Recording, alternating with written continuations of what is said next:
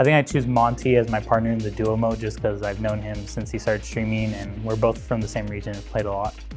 Probably Vince.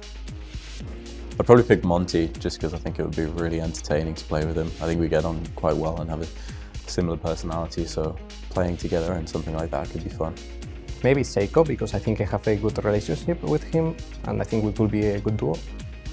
Everyone's so good here, but I think communication would be very important, so definitely someone who speaks English. And I think Vincent is a very friendly person, overall likable guy. I think that we would make a good duo team, but he would probably make a good duo team with anyone. My choice would be Claytano. He's one of the commentators for the event.